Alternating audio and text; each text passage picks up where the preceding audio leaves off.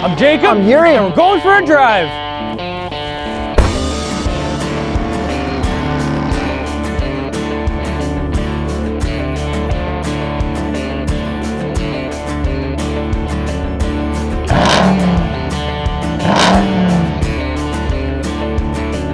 '21 Ram 1500 TRX with launch control.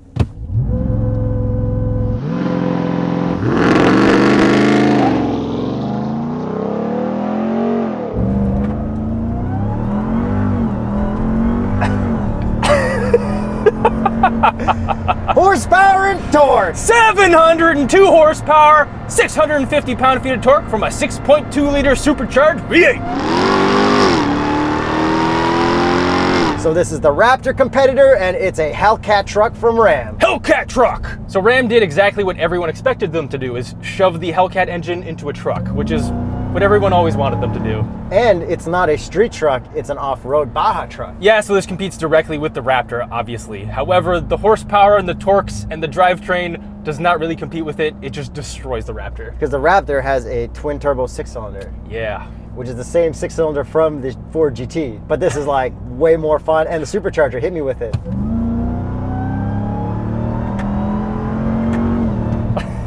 That's good. Okay, and then you just upshifted twice because you floored it in automatic, and when you wanted to upshift, you clicked and it put you into paddle mode but didn't upshift. Right, because I was in drive, I wasn't in paddle mode. And I feel like every other car will upshift you if you're in automatic and you click the up paddle, and you disagree with that, so unless I'm crazy, could someone let us know?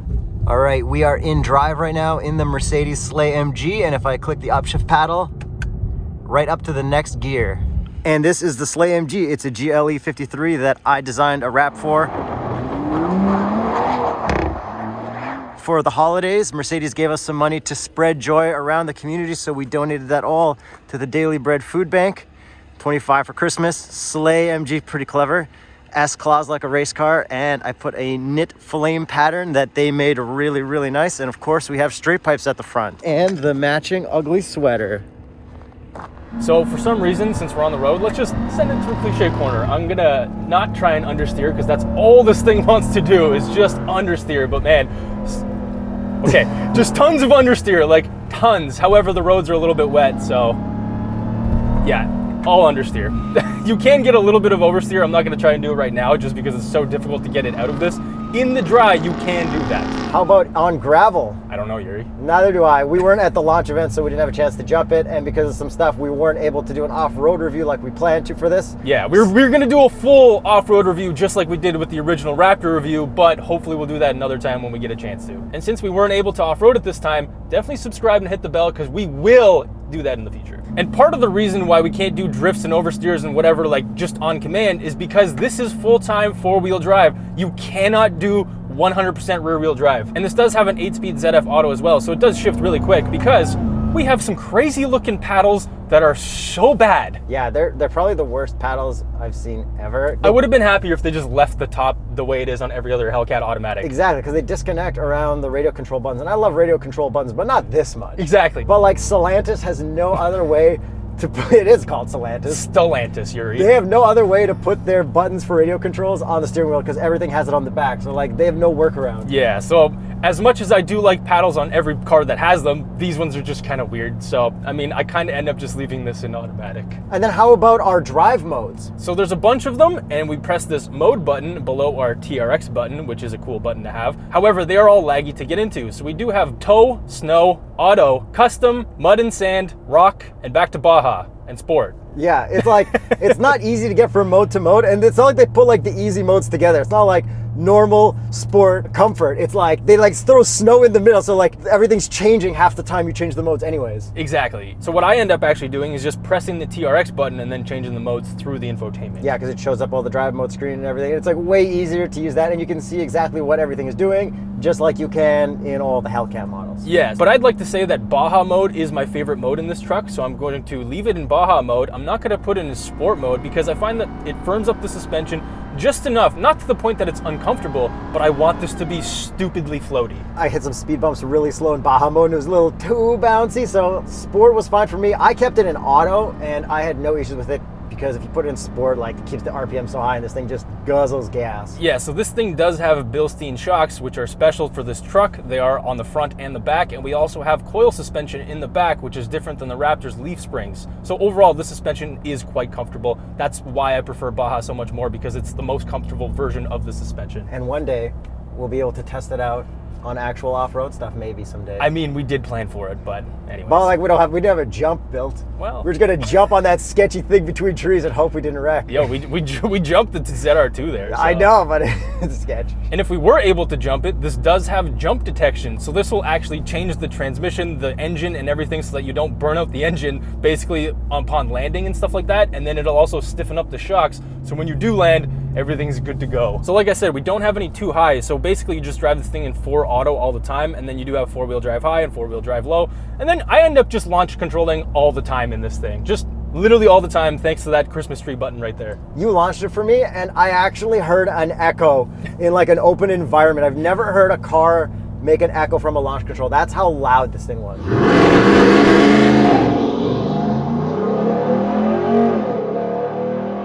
It's ridiculously loud. Like, it's really good. And the exhaust sounds pretty good. Should we take a listen to the outside? To the outside.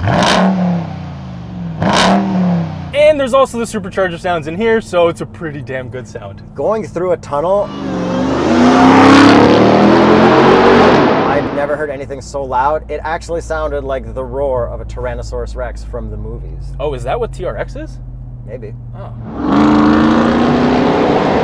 So let's get into the TRX-ness of it, or the Tyrannosaurus-ness of it. Okay, so Ford has the Raptor. T-Rex is bigger than a Raptor, so that they made one that's like, oh, we're gonna kill the Raptor, it's bigger. And it's not actually called T-Rex, it's TRX, but they want you to call it the T-Rex. But they've got little T-Rex Easter eggs on it, so they have a T-Rex eating a Raptor under the hood. Then they also have a size chart with a T-Rex compared to an actual Velociraptor, because actual ones are smaller than the ones from Jurassic Park the movie, in this armrest right here. Solid joke, guys. Good job. It was good. That's like killer marketing. Yeah. Like 100%. It is. But subjectively, where they do fail with the T-Rex-ness of it is the actual looks from the outside. Okay, the front end, you'd expect it to have something crazy at the front, like how Ford has Ford. Like maybe you want this to say Ram or T-Rex, and it kind of does say Ram, but it looks like a Rebel, where every Ford is trying to look like a Raptor. Yeah, so that's the thing that Ram did, is they came out with the Rebel first and screwed this one up because of that. So if they didn't come out with the Rebel first, if we never saw that Ram front end and this was the first one with it, this would look so sick. Exactly. So they ruined it themselves by making the Rebel look so cool originally. And I think even the pre-production like mock-ups of this thing looked cooler than this for some reason. Yeah, the concept looked awesome. Okay, but to copy more Ford stuff, since this is wider, they needed to put 3 lights at the front, and they put these 3 in the hood scoop. Yeah, so Ford pioneered making the clearance lights a feature rather than just putting them on the roof, because that's what you have to do for commercial vehicles because they're so wide. Ram also did the feature thing by putting them in the hood scoop rather than the grille. So now our regular Rebel's gonna try to put 3 lights in the hood scoop? Yeah, dude. Like 100% they will.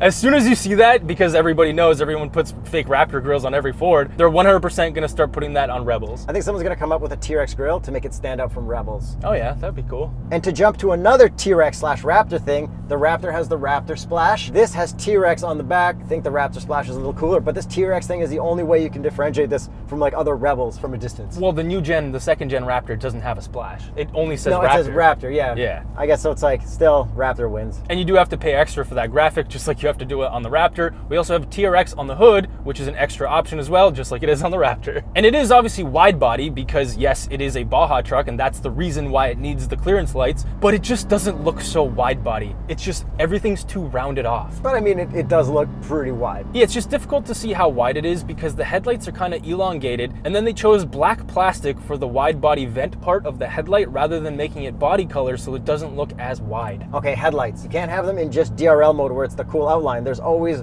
headlights on in the middle. Yeah, so the overall front end just doesn't look as cool as it could. Yeah, because you can get Raptor retrofit lights for Ford Raptors, and then you got a cool orange outline, which you can get an orange outline in this if you have your turn signal or your hazards on. So here's photoshopping of what this truck would look like if it didn't have headlights on and just the amber outlines, which looks way sicker. That does look cool. So moving around to the side, you'll notice that this is a full-size cab. You can't get it in any shorter bodies like you could on the previous 2 generations of Raptor. Yeah, I don't mind the full size though. Yeah, I mean, it's nice, but it's just, it looks so much cooler on a shorter truck. And the wheels look really cool. We do have 18s on this. Yeah, they totally killed it. So now to the back end, do we have a gimmicky tailgate or anything? No, we don't. Just a regular old tailgate. But we got that side step thing that pops out. Yeah, which is pretty nice, and it's actually legitimately convenient to get into the bed with that. And we have cool exhaust. Yeah, straight through, right out the back, nothing out the side here. And then we have the optional tire in the truck bed, but you also have a spare tire underneath, so this has 6 wheels. Yes, it does. And you do have to pay about $1,000 extra to bed mount it. I mean, if you just want to advertise to everyone you're the Baja master of the world,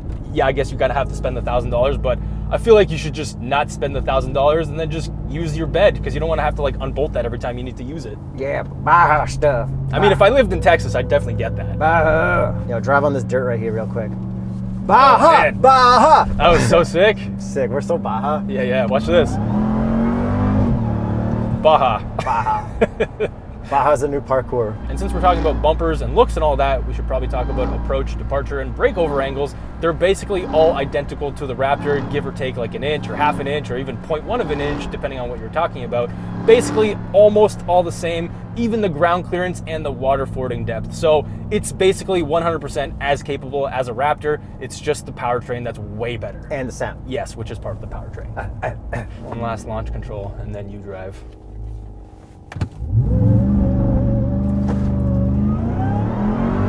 Better traction this time. So good. That's sound. Dude, 0 to 100 in around 4 seconds, like 4.5, that's pretty wild. For a big truck. Yeah.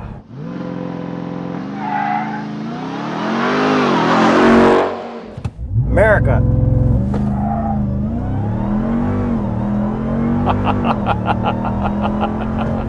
Is this better than the Trackhawk, you think? I don't know. It's just, it's funnier because of what we're in. Yeah, I think the Trackhawk was definitely way more aggressive and like way more, oh my God. Yeah, like way more. It's definitely faster than this. Like this is a big ass truck. It would be fun to do this launch control on dirt and stuff like that. Yeah, it really would be. So now moving on to this interior, it is pretty much the exact same Ram Rebel interior, except for one major difference.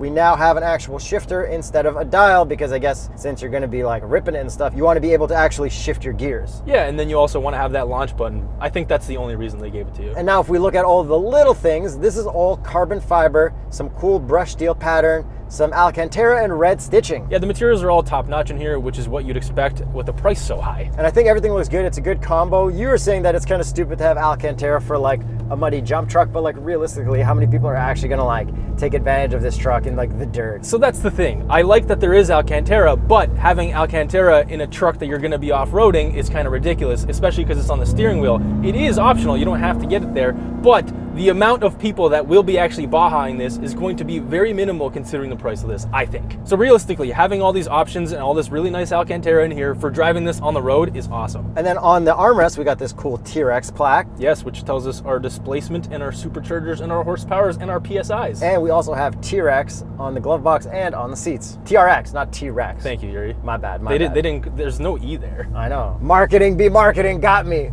So then we also have TRX in the middle of our gauge cluster. When the gauge cluster starts up, man, is it laggy. Like, I think they went to 3 frames a second on that. And this also has a bunch of lag in that gauge cluster and in this infotainment, because when you go to your performance pages, if it's the first time you press that button after you started the car, it takes forever for that to load. But that's like every FCA product. Yeah, but it's so bad in this.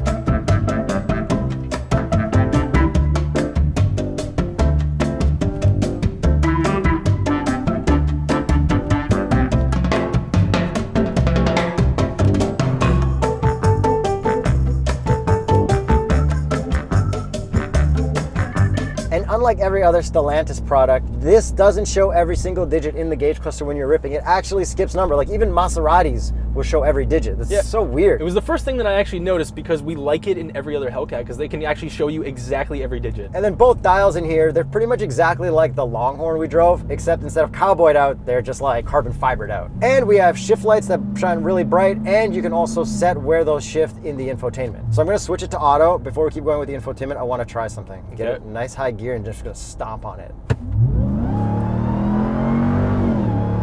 That shifts so quick. I think every other company that sucks at making cars shift out of automatic in like the comfort mode should take advice from this. Yeah, this is a HELLCAT. This is the ZF 8-speed, so yes, this. But like, it was like, bah! It was. We do have Android Auto and Apple CarPlay, which is great. Yeah, but what sucks is that you can't have your Apple CarPlay up at the top with your Sirius XM at the bottom. The only thing you can have at the bottom is your climate control and stuff like that. Yeah, and for the record, I am assuming we have Android Auto because I have an iPhone. And then after living with this a bit longer, I think I do prefer the non-tall, long-screen Chrysler infotainments. Yeah, so I think I like the F-150 new infotainment better than this one now. Okay, but this compared to one with like hard buttons for climate, like how many times have you been confused by this? Yeah, I know. And it's all gloss black all around it as well. And you can set your favorites up to the very bottom here, like set whatever you want. Like you got your 360 camera, which is unreal in this. Like I can park this anywhere, no question. It is really good. And then you can put your front camera, which you can't use while driving, which kind of sucks. But like looking down at this stuff, it's got such a low angle like that Prius that we drove. You can actually use that camera if you're rock crawling. But then another huge missed opportunity. We have a blank button up here. Why can't that be the front camera like it is in the Fords? Like, it's so nice having a front camera button there, especially with a big truck, in case something like runs in front to see it. Bro, that should be traction control right there. Turn that shit off right away.